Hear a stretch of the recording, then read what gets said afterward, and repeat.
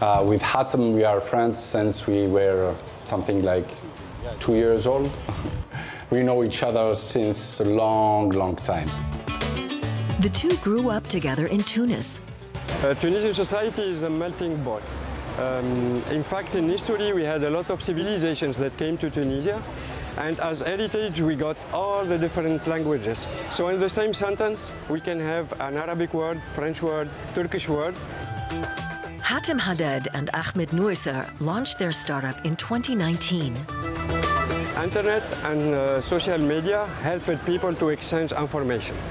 Unfortunately, with this come another side, let's say it's the dark side, with fake news, hate, abusive language. So what our software or tool is doing is helping or supporting journalists and policy makers to detect and find out this fake news or hate speech before it becomes viral. iCompass has a secret weapon to detect fake news and hate speech. AI, artificial intelligence, capable of identifying and analyzing human language. This software can render speech into text and text into speech. Currently, the focus is on Arabic dialects and African languages. The computer is able to recognize if something is positive or negative or even incorrect. Our fake news tools works this way. We enter any news in any Arabic dialects, and then as an output we have either it is fake, check-worthy, or real. These are examples from our outputted from our tool. Generally, working on underrepresented languages is actually challenging. Because we are the first to do this work, we get to experiment a lot. So this applies not only for the Tunisian dialect, but for all other Arabic and African dialects.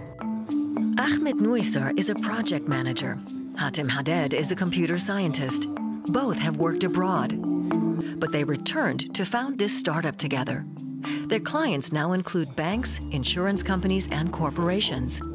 Their software enables them to communicate with customers in their own language. There is a huge market. We are talking about 1.2 billion people in Africa, more than 500 million people in the Arabic world. And all these people, they need to express themselves, to talk, or to have an information in their native language. And we cannot expect all the people to be fluent in French or English. The two founders are based in Tunis. They still feel very connected to the city. Contact with fellow Tunisians is vital. Languages and dialects are constantly changing.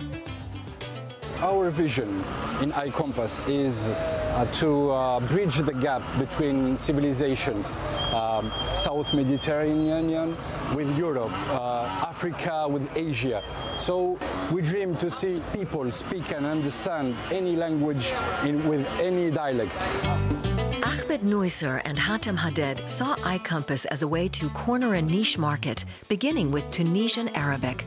Now, step by step, their goal is to shine a light on all the languages of the African continent.